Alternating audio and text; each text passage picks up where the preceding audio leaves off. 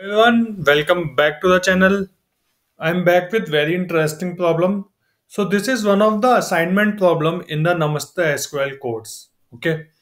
Before we jump on to the problem, I want to tell that this assignment is at the position where we have covered only the basics of SQL, which means we have covered joins, we have covered aggregation, we have covered filters, right? Basically, we have not started anything advanced like subqueries, CTs, window functions. All those things have not been started. At that point, this assignment is there, which means we cannot use all of this. Apart from this, anything advanced things we cannot use. We cannot use subquery to solve this. We cannot use CT to solve this. So we have to solve this problem using these things only, whatever you see, right? Now I will also solve this problem in the later part of the video with subqueries and CT. But first, let's see if I have to solve this assignment as part of Namaste SQL course, then how I will solve it. Okay. If you're interested in Namaste SQL course, I will leave the link in the description box as well as pinned comment. So if you want to join the course, it has helped hundreds and thousands of people in learning SQL, mastering that skill. So you can check that out. But let's go to the solution of this problem. Okay. So the problem is we have two tables, Namaste orders and Namaste returns, right? So in the codes, we are using bigger data sets, but to keep it simple here in the video, I have created smaller data sets with lesser columns. Okay. So we have two tables, orders and returns table, right? It has all the orders, right? Order ID 1, 2, 3 up to 7. And then we have the city and then sales. Okay. So these are all the orders placed in different cities. Second table contains returns, that the orders which are returned contains in the return table, Namaste returns, right? So order ID 3, 6 and 7 have been returned. These are the return items or return orders, rather I should say. Okay, so I want to find cities where not even a single order was returned, which means in Mysore, if you see, there is order ID 1 and 2, right? None of them is returns, which means Mysore should be there in the output, right? We should have Mysore in the output, right? Because none of the orders was returned from this city. But from Bangalore, if you see, order ID 3 is returned, right? Order ID 3 is returned. So we cannot, this should not be in the output, right? Similarly, from Mumbai, if you see, 6 and 7 are returned. So there are two orders returned. Again, Mumbai should not be in the output. So in our output, only Mysore should be there. Okay, I hope you understand the problem. The create table and insert script I will put in the description box. I will encourage you to try out first yourself, without using subqueries and CT and window functions, right? You can use joins, aggregation, group by having, you can use filters, these things you can use. Okay, so let's move on to the solution one, which I will solve without any advanced concept.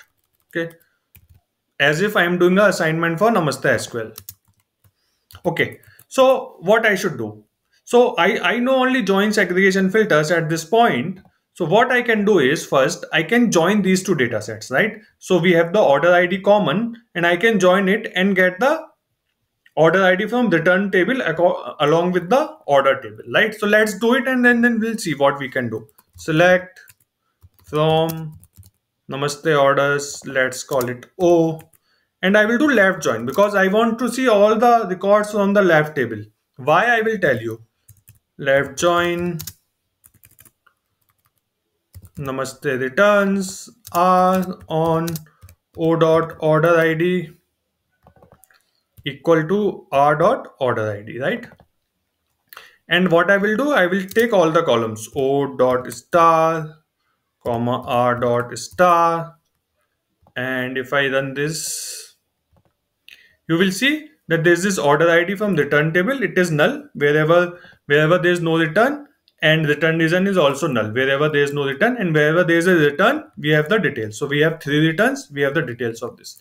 Now most common mistake that students will do here is they will put this condition where O dot order ID, sorry, R dot order ID, right? So we want all the cities where there is no return. So they will say if there is no return, then order ID will be null, right? So they will put this filter where R dot order ID is null. Now if I do this, what will happen? What will happen? You see, I'm getting everything, right? I'm getting Bangalore also, Mysore also, and I'm getting Mumbai also, because at least one order is returned, not returned, right? From all of the cities, at least one order is not returned. So let me run this without this, right? So if you see, Mysore is fine, none of the order is returned. But here if you see, one order is returned, right? So if I put this condition, Bangalore will also come, isn't it? I don't have to check at row level. I want to check if none of the order is returned, right? So for Bangalore, this order is returned and this is not returned, right? So if I put just this condition, right, the Bangalore will also come, and that is a problem. Similarly, for Mumbai, this order is not returned. So Mumbai will also come, and this will give me all three cities basically, which is wrong. I want only the cities where none of the, not even a single order is returned, right? So how I can solve it? So somehow I have to do aggregation, and in whole I have to check that for a particular city there should not be any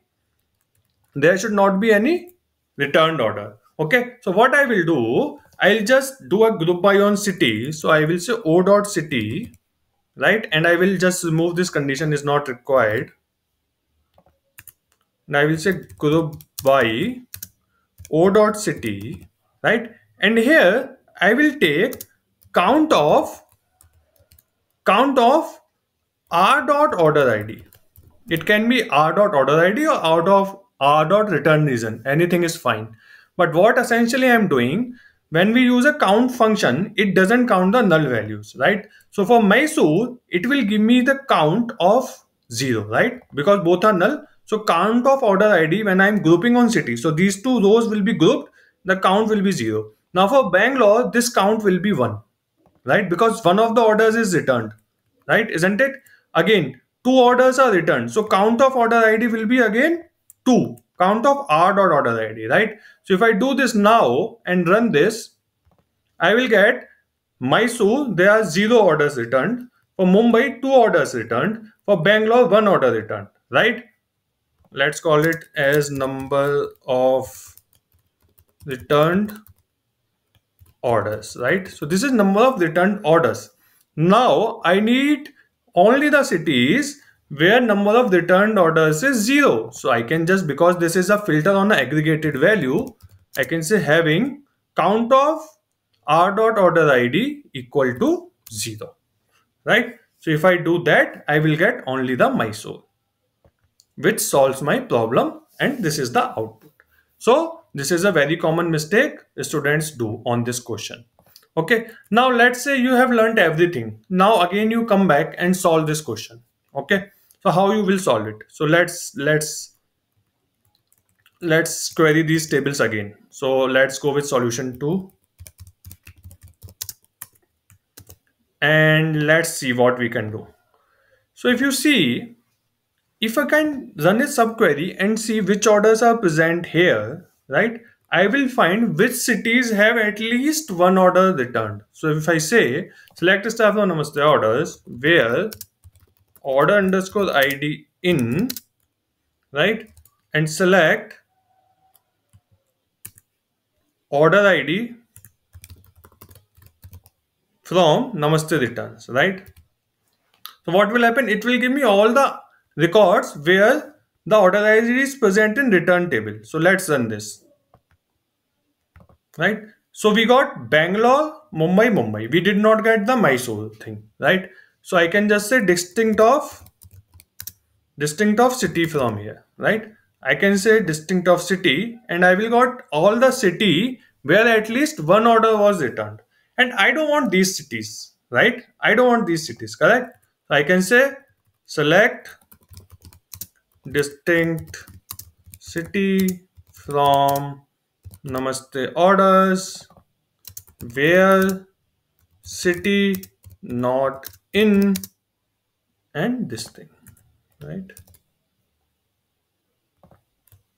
I can do this, right? Select city from Namaste orders where city not in. I don't want these cities where at least one order is returned, right? So it will give me Mysore.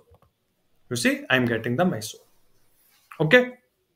So this is how you can solve it using subquery. There are many other solutions. You can solve it using CT or exist not exist. There are a bunch of options. Maybe if you have some simpler solution, do put in the comment section. But I think in the assignment we had to solve this without the subquery. So it was a little tricky because we have to get the aggregation and check the count. I hope this makes sense. Do like the video, share the video with your friends. Have a good day.